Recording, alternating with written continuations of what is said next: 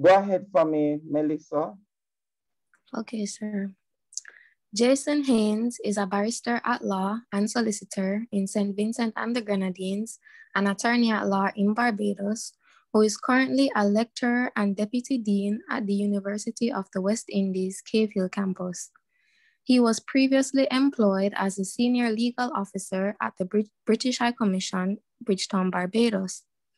Jason obtained his Bachelor of Laws degree from the University of the West Indies, UWI, Cave Hill Campus, Barbados, the Master of Laws degree from the University of Nottingham, United Kingdom, and the Doctor of Philosophy, PhD in Law from Durham University, United Kingdom. He is a fellow of the UK Higher Education Authority, having previously taught law at Durham University and the UWI Mona Campus, Jamaica.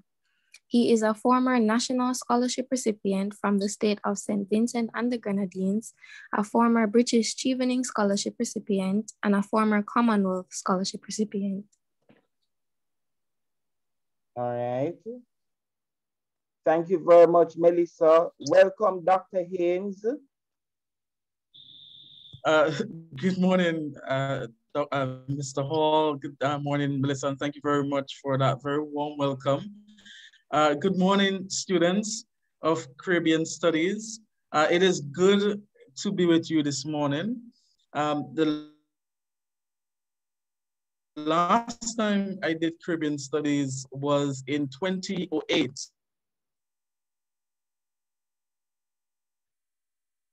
Subjects at Cape. And I very much hope that you've been having a good year so far, despite the challenges of COVID-19, and that as you prepare for your upcoming exams, you're in good frame of mind, not notwithstanding the fact that, lots is happening at the moment. There's so many challenges that you're being confronted with as students, as regular members of society, and I very much hope that notwithstanding these challenges, you are optimistic, you're hopeful, and of course, you will be completing your CAPE program, I'm sure. These guys are in second year CAPE, is it? Or you're in first year? Are you in first or second year of sixth form? Second year, sir. Oh, second year. Okay. All righty. No, it's just that when I did Cape / Cambridge exams in St. Vincent several years ago, we didn't have exams at the end of the individual units. So, for example, I mean, I did computer science, and we did both of the units for Cape in the second year. Similarly for Caribbean Studies, we did it the second year, and several others as well. So we don't do examinations by units, so that you do a unit in the first year and then you do one in somewhere, because you are more academically advanced in terms of your understanding of the subject matter after 2 years, as opposed to doing one unit after a year. But at the same time, it is very challenging because it's 2 years of work, and if you're balancing 4 or 5 CAPE subjects or levels, it can be quite difficult to balance. But good to hear that you guys are almost at the end. All right, so Mr. Hall has asked me to speak to you this morning. So social justice has been a big topic in the media, in academia, in politics, in economics, and in several other spheres of life. It is a term that has been bandied about, and really and truly, it's a term that has many conceptions, many understandings, many different opinions and viewpoints as to exactly what it means. So perhaps I can hear from you first. Hear the word social justice. What do you think of? And it'd be great hearing one or two of you. I mean, I'm sure some of you are planning to do law. I teach law at the Faculty of Law at the Cave Hill campus. And every year I have hundreds of students, and students are very engaged. They participate, and the expectation is that you get a taste of what the university setting might very well be like. I would hear from you, and that we'll have a discussion or conversation rather than my just, I'm giving a lecture. So when you hear the term social justice, what do you think about? What is your concept of social justice? Do you think that we should be concerned about social justice? Does it matter? Yes, sir, it does matter.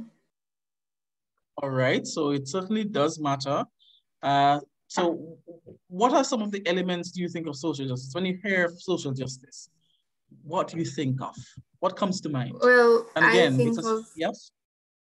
I think of everyone's rights being fulfilled, everyone having the freedom of Right. freedom of opportunities, as someone said in the group, Emily. Absolutely. Okay, yes. So I heard rights. I heard opportunities being created as well for persons throughout the length and breadth of society. I heard also, just reading the chat, of equality. And yes, all of those things constitute social justice. All right, there's not a singular concept of social justice. It has many different strands and many different understandings. I thought I saw Jamelia, is it, a while ago, who wanted to perhaps chime in here to say something? All right. Shaylee, I see in the chat that you've written that social justice is about striving to attend to the needs and rights of citizens. And indeed, you are very much on point. So the traditional understanding of social justice is that as a society, we have an obligation, and it's an implied obligation to our fellow men, people who are both in an advantageous position, but also people who are not in an advantageous position. So the rich, the poor, the in-between, we have an obligation to ensure that these individuals are treated equally, they're treated fairly, they're respected, and their rights are advanced and protected. So when we talk about social justice, we are not privileging any particular sector of society.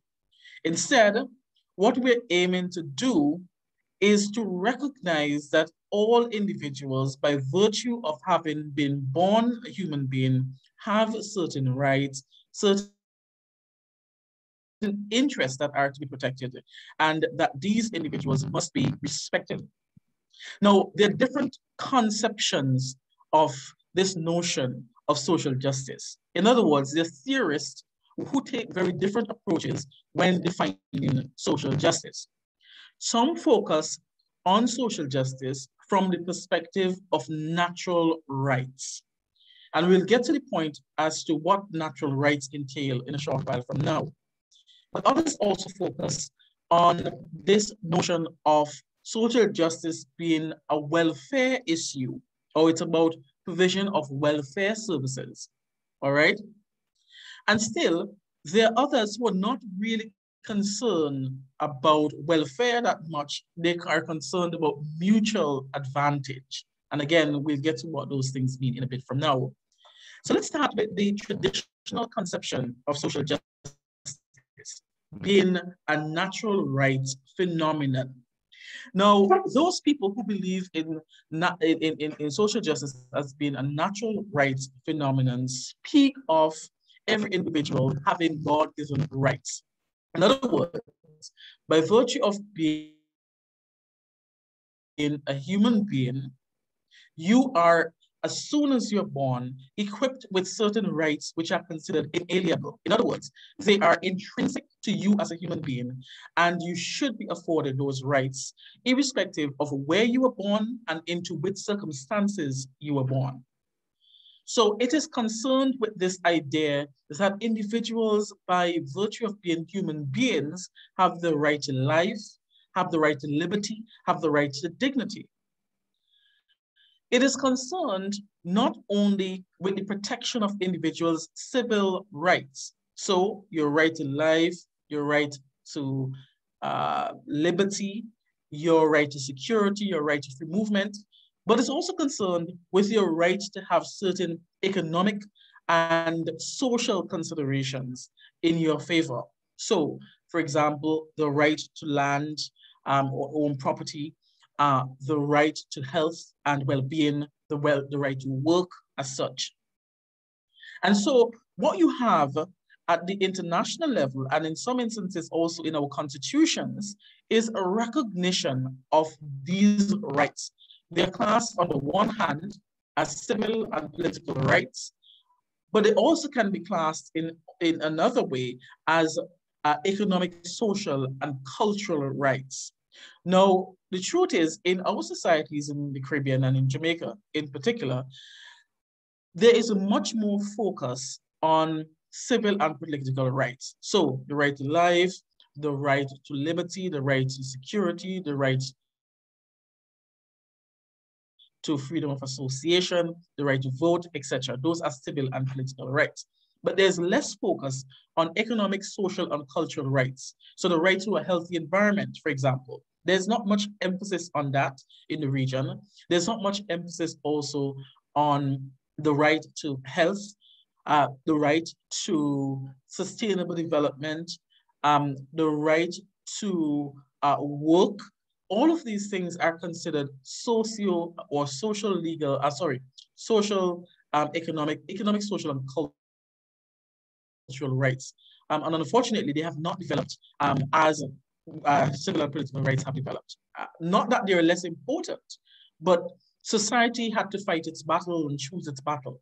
And governments traditionally have chosen to fight the battle of providing for our basic rights, our civil and political rights. And they've seen, therefore, economic, social, and cultural rights as an adjunct. In other words, something just a bit on the side, but not as important as the political and civil rights. Now, when we talk about human rights in the context of this notion of social justice, we are talking about international instruments which recognize and protect these rights. For example, the rights of women are protected by the Convention on the Elimination of All Forms of Discrimination Against Women. Similarly, the rights of the child are protected by the Convention on the Rights of the Child. The rights of persons with disabilities, they are protected by the Convention on the Rights of Persons with Disabilities. Now, there are instances in which international law would have been passed in order to address some of the atrocities that are facing the world. So think, for example, of genocide. So mass executions or killing of individuals without them going through a proper process of courtroom administration, of having their cases appropriately dealt with. That is an instance of genocide. There could also be crimes against humanity, such as slavery and servitude, and these types of very cruel and inhumane treatment, they are dealt with by the Rome Statute of the International Criminal Court. So what you have then is a universal recognition, which began with the Declaration on the Rights of Man, or the United Nations Human Rights Declaration of 1948, which recognized these inalienable rights. In other words, these rights which are born as human beings. And part of the rhetoric regarding social justice in the context of these international instruments which I referred to a while ago is that there must be equality of treatment, that men and women, for example, should be treated equally because one gender is not less placed than the other. There's a recognition as well that these individuals across racial boundaries or barriers, nothing really separates them except the color of their skin, and therefore they should be treated equally. Persons who are suffering from a disability or who have a disability, they're not lesser than anybody else. Children are not less than anybody else. They are not property. They're people equally, and that their best interest must be protected. And so that is the conception of social justice, which exists in many of our jurisdictions.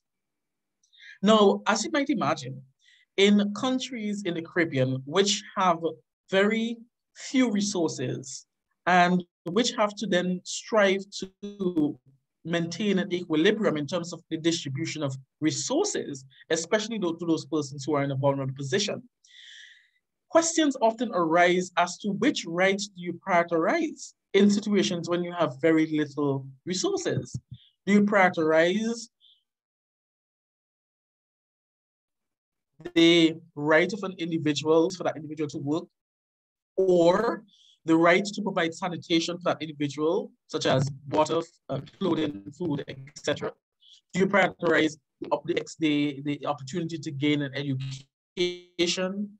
Do you prioritize the opportunity to participate in social and cultural events? Do you prioritize the protection of the environment? Do you prioritize the healthcare system? So these are competing interests which governments frequently face.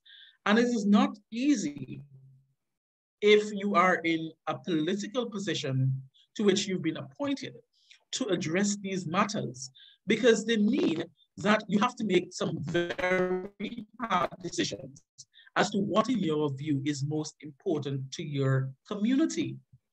And I just wanted to field from you in terms of, your response.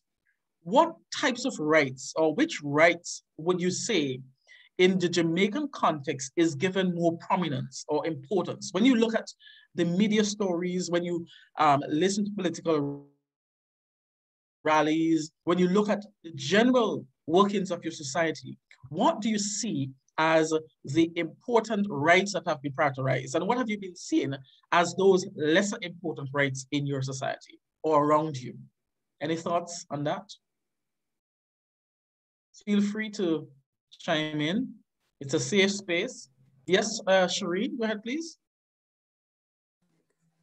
Good day again, sir. Well, I was looking at it, and at a first glance, I was like, I don't see them prioritizing any rights. But Okay. then looking a bit closer, I guess they don't pay attention to they don't give much attention to, I think healthcare. I don't think healthcare is like on the top of the list.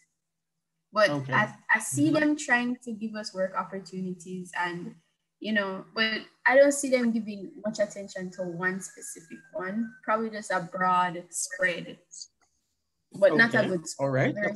Spread. All right. Fair enough. A good point there, Serene. Thank you for sharing. Candice. Okay, good morning, Mr. Haynes. In Jamaica, there is definitely an emphasis on voting and the right that everyone should vote. It's very, very political. Yes. But there isn't much until like recent times into the rights of children and women, especially with the violence that goes on, like domestic violence and stuff like that. So there's definitely a growing emphasis on political rights rather than social and civic rights. Absolutely, very much on point. And, I've been watching the news like you have, and you've seen the numerous incidents in which women have been subject to various forms of cruelty, inhumanity, women who are being kidnapped, women who are being slaughtered on a daily basis. And the response of the government has not always been well-founded. We've seen, in addition, the Jodian Ferron case. She came to the hospital, suspected of COVID-19, but she was pregnant, moving between hospitals. She suffered significant loss of blood. She ended up dying, very little by way of investigations, very little by way of prosecution of these matters. And so I get your point, and I really do share it, that unfortunately, much of the focus over the years has been political rather than protecting some of the economic, social, and cultural rights, and even civic rights of individuals, such as the right to health. Deidre, rather. Okay, sir, good morning. I agree with Candice and Serene. And I think the government, they don't pay attention to sustainable development. And I can understand why that is, because as a developing country, we tend to overuse our resources to gain favorable trade. So we're gonna export to first world countries so that we can gain money for our country. But they don't really pay attention to sustainable development because we give these foreign entities all these rights to basically degrade our environment, and what are we gonna have left in the future?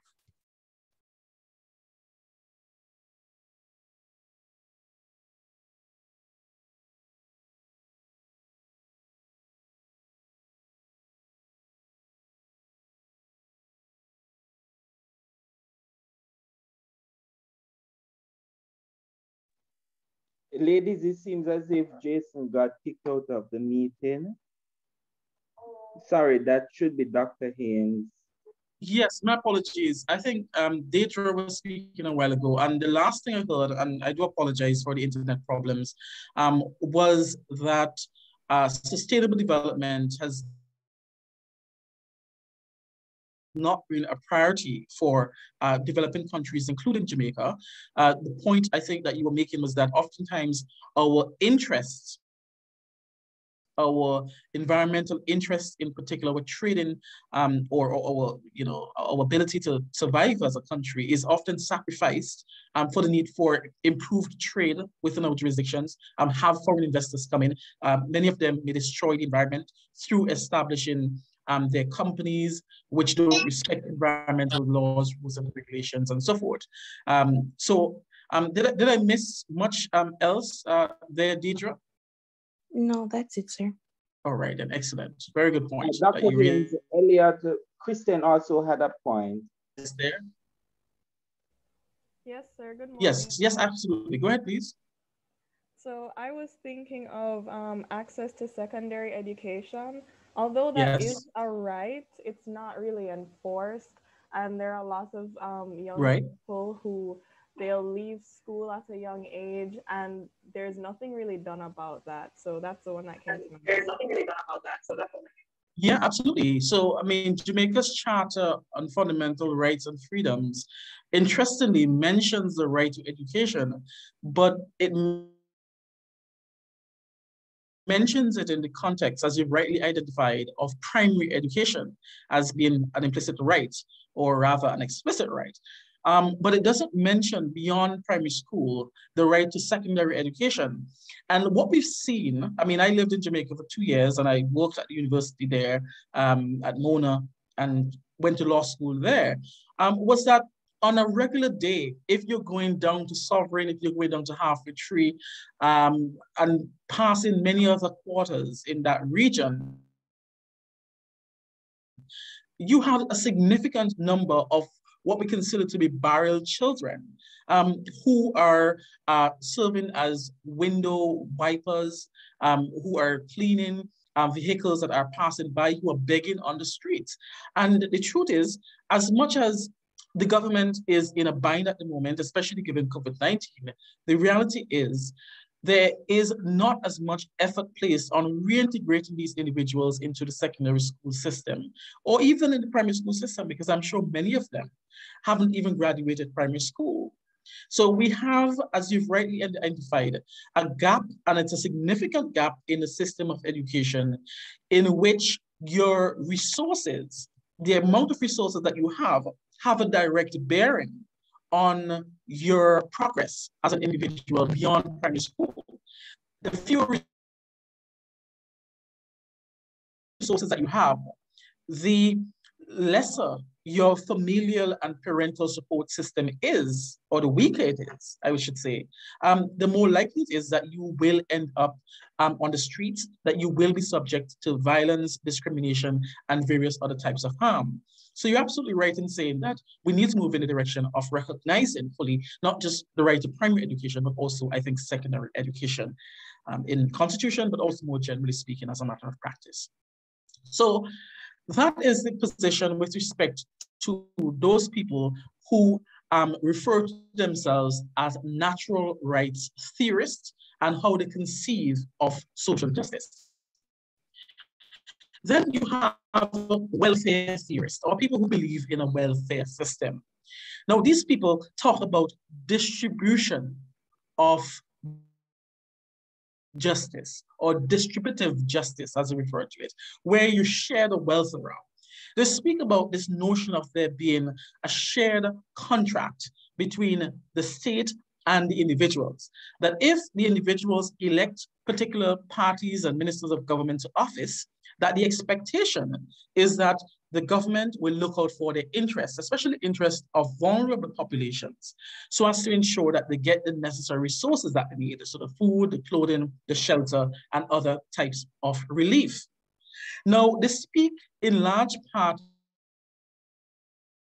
about society having marginalized groups, disadvantaged groups, individuals who are not in a position to themselves obtain certain benefits.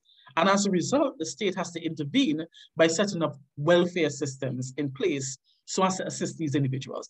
This welfare type system may include the provision of food, clothing, and shelter which in many jurisdictions is called poor relief. In other cases, they argue that individuals who don't necessarily have the requisite credentials should still be allowed certain opportunities to engage in work. They speak about providing housing for individuals who are disadvantaged, individuals, especially mothers with many children, who are not in a position to take care of those children. She should be provided with not only social support, but also housing. And it talks about providing unemployment benefits for individuals who are not working, who are not either in a position to do so because they don't have the requisite education or training, or they have been put out of work, for example, because of COVID-19 and other related problems that confront society. But there are challenges associated with creating a welfare system. And I just want to hear from you in terms of what you think are some challenges that can be created if you have a free-for-all system. So you create a welfare system in which people who are in need come to relevant government departments, they get what they want, they get housing, they get clothing, they get food, they get resources that they need, and they have to worry very little about what the future looks like because the government is providing all of their resources. Yes, Deidre? Sir, I think that can create a kind of societal stagnance because nobody has any goals, nobody has anything to look forward to because they develop this kind of dependence on a government entity like a parent and a child. So there's no maturity, there's no drive. And I think that can have significant developmental effects. Absolutely, excellent. And there's a particular term to describe in particular what you've just mentioned, and I'll mention it about from now. Yes, Candice? Okay, I think that if you have it around for long enough, people are just going to figure out ways to take advantage of the system, to cheat the system, to get a little extra more, even though it's supposed to be a fair spread across the population. So I think that could also be a thing, whether it be taking advantage of it from the participants' points of view. So the point that both you and Deidre are making is an important one.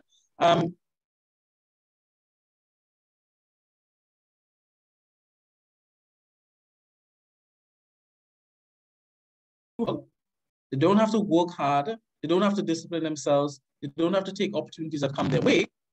You would end up having a welfare dependent system in which everybody comes to the Ministry of Social Development seeking assistance. And they would not be incentivized, I think, to take the necessary steps to educate themselves, to find a job, to be ambitious. Now, the implications of that are many. So the persons who are going to bear the tax burden, because somebody has to pay for this welfare society, would it be those people who have educated themselves, those people who are working in pretty good jobs and earning a good salary? They would be taxed in an inordinate way, and therefore they will end up having to bear the brunt of the responsibility for caring for individuals who may not even care for their own well-being.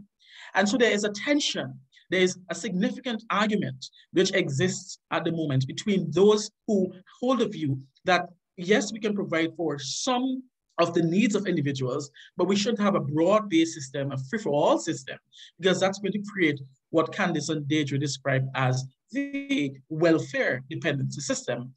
And of course, those who maintain very strongly that it is part of the social contract that has been created, that individuals in the society have elected their governments for the purposes of meeting their needs. And to the extent that the governments don't meet their needs, the government is not fulfilling their responsibility, their obligations on that particular contract. Then, of course, you have those who adopt the mutual advantage approach. Now, they stress this idea of self-reliance. They argue that self-reliance must be nurtured, it must be encouraged, it must be supported. Their view is that things should be based on merit. Individuals shouldn't just be coming to a system because they're poor and or disadvantaged and be able to benefit from the opportunities that are created there by the government. That these individuals must demonstrate at least an interest, at least some degree of commitment to getting better, doing better than where they are currently in life. And that if that individual or individuals demonstrate that commitment and that willingness to do better, then you give them the tools that they need to do better. So, for example, if an individual is disadvantaged educationally, wants a good job, etc., then instead of just providing that individual on a monthly basis or a weekly basis with the financial resources to be able to take care of their needs, what you can simply do is to afford this individual opportunity to be able to get education. So you pay for their school fees, you pay for their book loan scheme, etc., so that you place that individual in a position to be able to advance their education, and then following from advancing their education, they will get a job, and then the job is going to lead to them being able to be more self-reliant, that if you just provide for them on a consistent basis in keeping with the welfare system. So that is the approach that is countenanced by those people who believe in this notion of mutual advantage, all right? So I just wanted to hear your thoughts in terms of your preference. Do you prefer the natural rights argument about human rights? The state must respect and protect human rights at all costs. Do you prefer the idea of the welfare system, or do you prefer the system of mutual advantage? What is your thought on that particular question? Any thoughts about which is better, which is worse, which we should discard, which we should respect or credit? Yes, Suri? Well, I agree with the mutual advantage system because, you know, it's mutual and everyone can put their own work in to get what they deserve out. The welfare system, I also agree with it to an extent. I think right now it's a bit too concentrated, but I think that's also because of the rate of poverty in our society. So it's kind of, we can't get rid of it unless we elevate the mentality of people, because it's the mentality really that's keeping them in a certain place. So I kind of agree with all three, but just to an extent. Right. I think right now it's a bit too concentrated. Okay, fair enough. So your view then is that all of them have their merits, their advantages, and some of them, all of them really kind of make sense in their own way. But then you think that the welfare system is just a bit too much, that there is greater need for individuals to be more committed, to be more innovative, to opportunities, to hustle even, if that becomes necessary.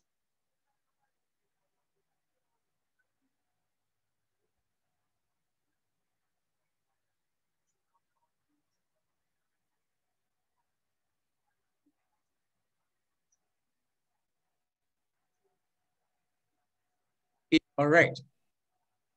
So we're going to move on very briefly All right, so Joanna's view is that mutual advantage is good because everyone benefits and grows, which leads to increased development in the country. And that's a really good point as well, that it is reciprocal. Everyone has an opportunity to be educated. If you want to get out of poverty, then you take the long way where you seek education, then you seek employment thereafter. Then of course you have resources to get yourself out of poverty. All right. Okay. So we move on now to this notion of discrimination and prejudice. Now we know, as we've lived in Caribbean society for very many years, and certainly those of you who've been born in Jamaica or grew up in Jamaica know that discrimination, prejudice is rife in Jamaica. Now, Caribbean societies, they're no stranger to discrimination and prejudice from the very outset, from since colonialism, from since conquest, from since the plantation system. We have been at a disadvantage. We've suffered from discrimination. We've been treated less favorably compared to our counterparts. We've been subject to prejudice in many ways. Now, when we talk about discrimination, prejudice, and stereotype, we're really talking about the same thing, but from different lenses. So they technically have different definitions as such, but nonetheless, they relate to the fact that individuals are treated less favorably than they deserve to be treated, all right? So when we talk about prejudice, we're talking about attitudes that people have. Attitudes that treat individuals, or rather see some individuals as being inferior, whereas some individuals as being superior. All right? So we may have certain prejudgments, pre-valued judgments about individuals based on their skin color, based on where they're from in Jamaica, the uptown versus downtown approach. That is very evident, and who are from uptown, who are from downtown.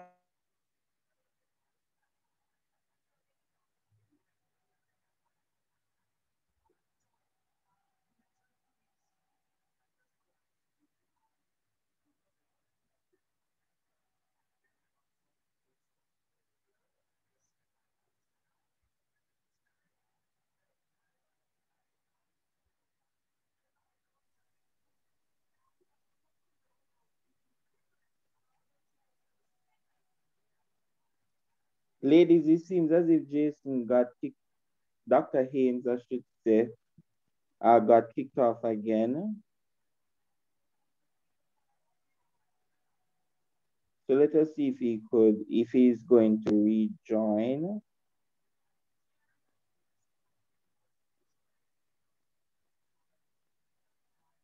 I do apologize. My internet is really bad. As you can imagine, everybody's home these days. And so it invariably places pressure on the bandwidth. But just before I was cut off, the point I was making is that when we talk about prejudice, we're talking about attitudes towards certain people, in which we view them without knowing very much about them as either superior or inferior. Oftentimes, prejudices are negative. So we may view somebody who is very dark skinned in a particular way. We may view somebody who is from an inner city community in a particular way, which is usually negative. Without first meeting, understanding that person's situation, discussing with that person what their lived experiences are, we come to a conclusion about who they are and their value system based simply on our own prejudice. The idea that we somehow know much more than we do, and in reality, simply because of a general practice or general trend or general view of who these individuals are and what they're about. Then we have stereotypes. These are very rigid ideas about particular groups of people. So they, for example, may treat or view, let's say, Black people don't really have a knack for business. That is a stereotype. There are many successful Black people. They may also say that Indians hoard money. So they don't spend a lot. They save a lot for the future and for their future descendants. That is a stereotypical view. It might be true in some instances, but it is not definitive of all situations involving Indian nationals. The Indians who don't hoard money, who spend very liberally, who give to generous causes, who are engaged in philanthropic exercises. Many people take the view, which is stereotypical, that persons of Chinese descent may gamble or they may not be prepared to pay individuals certain resources or wages that they deserve. Again, that treats an entire class. Particular trait is fixed, and in every situation, that particular group identifies with that particular trait. And in reality, there are exceptions. There are sort of diversions from that normal in every particular group, from that trait, in other words, that you identify an individual as part of that group as having. All right. So it is important that we become conscious of what those traits are and we address them.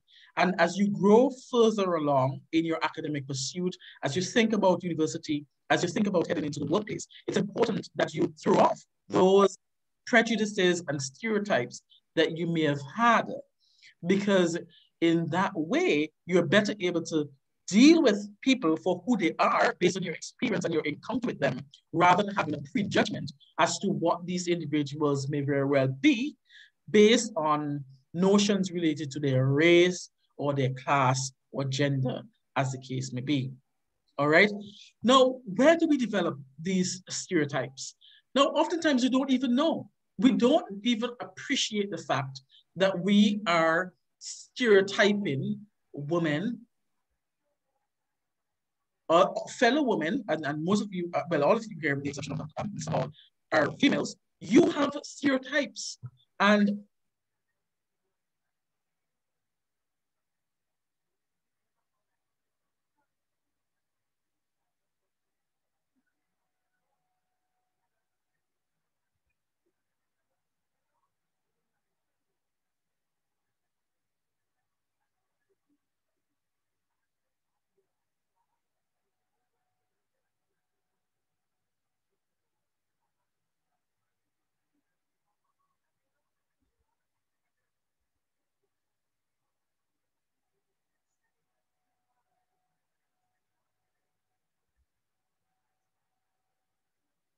so it's really important that you understand the origins of these stereotypes. You understand the origins of these prejudices, because they can land you into conflicts, they can damage relationships. And oftentimes they are bred in the family home, in our socialization with our fellow colleagues, people who look like us, people who speak like us. We develop these prejudices and stereotypes. And we don't think outside of the box because we've accustomed or been accustomed to hearing the same thing about particular groups in society. And so we need to be very aware of them. So we have a prejudice, for example, against other Caribbean nationals. So based on accents, something as simple as an accent, we may be prejudiced toward them. Prejudiced toward Haitians, because there have been many stories in the media that Haitians tend to leave their country and go elsewhere seeking opportunities. Guyanese, because Guyanese similarly exercise their agency seeking opportunities abroad. Or simply the fact that I have a different accent from you. Although I think my accent is pretty similar, you may very well see me as the other, the outsider, even though I may very well share many striking similarities with you and similar value systems, even though I'm from another country or share a different accent, as the case may be. So it's really important that we understand what these prejudices are and that we confront them appropriately. Now, when we talk of discrimination, we talk about the actual treatment of individuals. We talk about these individuals because of their race, because of their sex, because of their nationality, because of their class, because of their creed, they're treated lesser or less favorably compared to you or somebody else, all right? So in other words, when we talk about discrimination, we are looking at a comparison between how one set of persons who fit into a particular class or particular group are treated compared to the others, especially if they're similarly placed. We ask ourselves, has this group of individuals, on account of, let's say, their race, been treated less favorably compared to this group of individuals who share a different race? If so, then that is a prima facie, or on the face of it, case of discrimination. And you can discriminate on many grounds, as we will learn in a while from now. It can be age, it can be sex, it can be class, it can be creed, so religion, among other things. There's several areas and the ways in which persons have been discriminated over the years, or the ways in which persons can be discriminated. So persons can be discriminated on the basis of their age.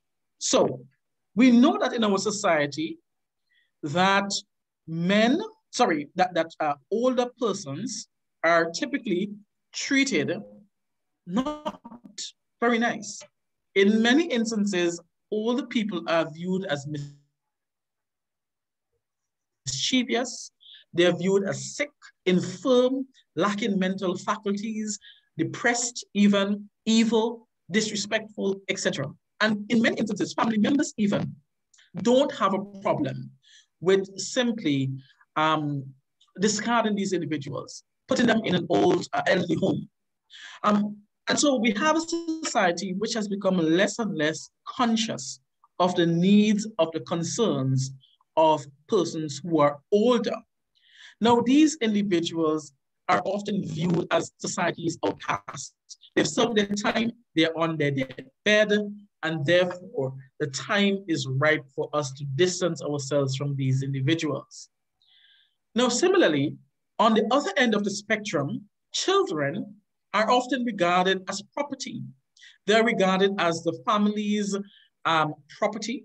They are told what to do, when to do. They're treated as objects rather than subjects as such. They can be spoken to, but they're not given the opportunity in many instances to speak. Many of them suffer verbal abuse, physical abuse at the hands of parents, family members, society more generally speaking. And so we have a situation in which, on the basis of your age alone, you can be subject to certain disadvantages which other groups of persons are not subject to. Young people are regarded as vulgar. That's a prejudice, it's a perception. And oftentimes they may be discriminated against.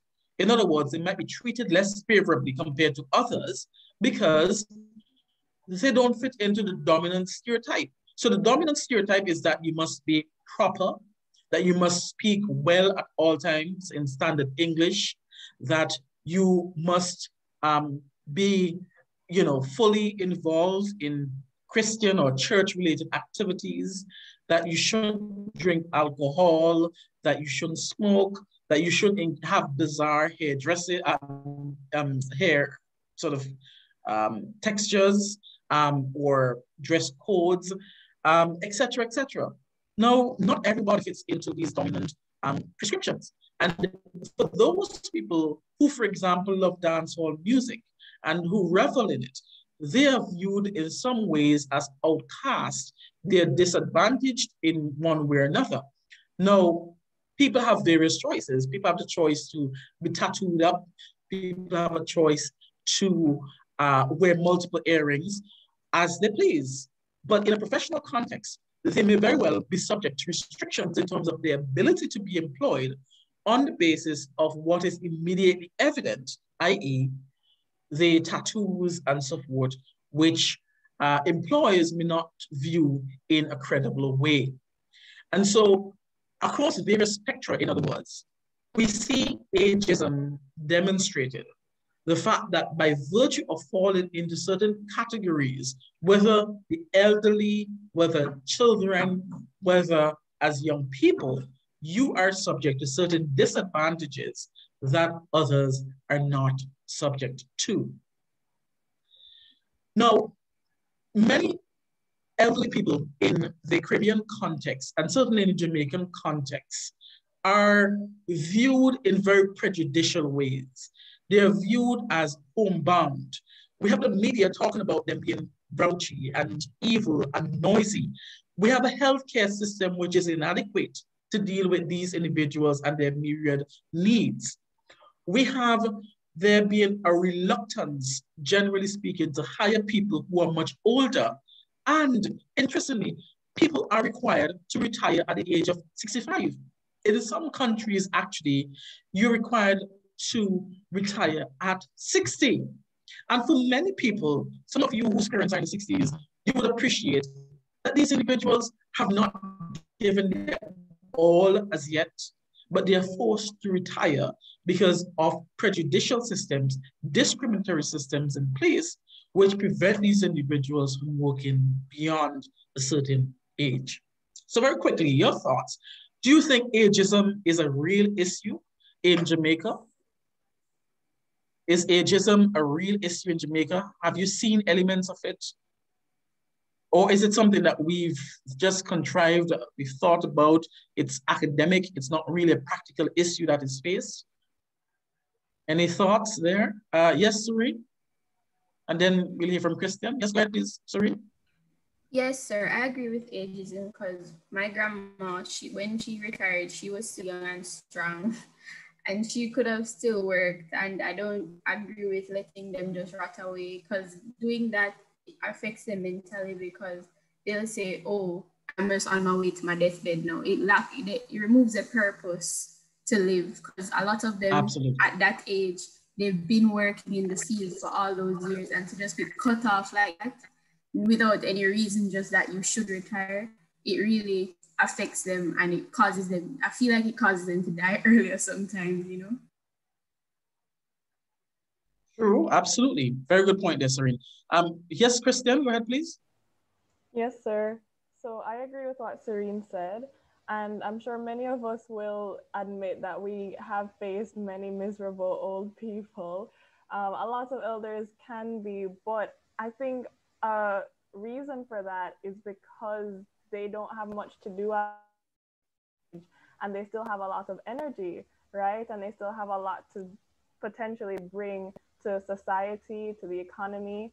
I believe that elders could actually, their values and traditions could be used to maintain our cultural values. They could teach younger people because we do face in certain areas of our culture the potential for cultural erasure, but elders would be a part of that cultural retention and just teaching us basic skills that many people may not value anymore that could come in handy later on in life.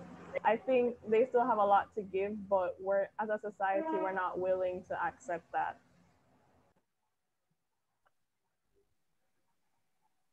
Absolutely. I very much agree with you, Kristen. Very elegant put. Candice. Okay, in the case of children, I definitely agree that ageism is a thing because yes, I do understand that children may not know everything that is out there. Hence, their parents are supposed to speak on their behalf. However, I don't think that the child voice is valued as much or is considered because as far as they're concerned, we're born yesterday. But just because I was born yesterday doesn't mean I haven't figured out anything as far as now. So I think it's definitely a thing where the child opinion is not, it isn't valued.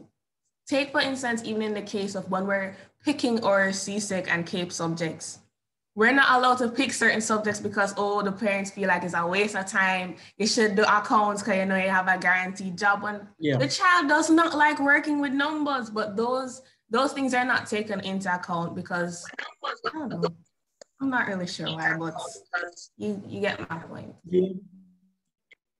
Absolutely. Absolutely. I very much agree with you. I think it's a very sound argument that children are still treated as property. They're still recognized as objects. They're not subjects as such. You know, there's very little by way of engagement. I realize that we've run out of time, right? So I do apologize for that.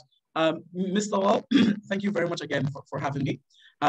You know, it was a really good class, very good discussion. Loved hearing from you.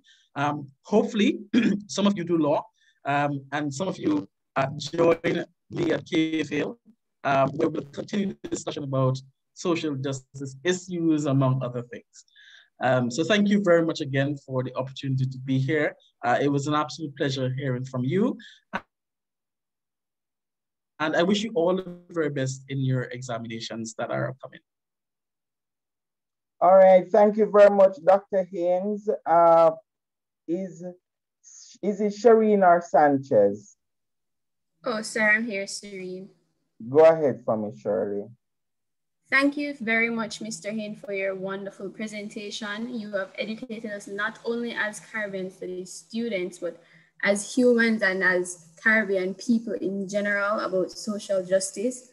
And I know a lot of us are planning to go into the field of law or social sciences, and this presentation was well thought out, filled with exceptional information, and I really appreciate it because you really opened my eyes to some social injustices, and it's really broadened my spectrum of things. So thank you very much, sir. Have a wonderful day. All right. Thank you so much, Serene, and thank you all for participating. It was a really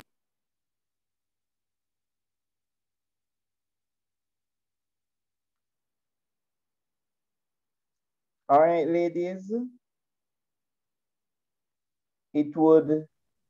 I would have liked if we would have finished the discussion on discrimination, because that's a very good discussion coming up. And I know that Dr. Haynes would have delved deeper into the discussion on things like discrimination when it comes to sexual orientation and different access within the society. And therefore, when we meet in our individual classes, our teachers will take up those discussions. Either they can continue from what Dr. Haynes left off, or they could also go through the entire stuff on topic on social justice. Dr. Haynes, you're still here? And I reinforce, ladies, when you go to university next year, if a lecturer has a PhD, please refer to them by their title. Doctor, they have worked very hard for their titles. All right, ladies, enjoy the rest of the morning. See you on Thursday face-to-face for my grade 13. Bye, sir. Okay, sir. Bye. Thank you. Bye-bye.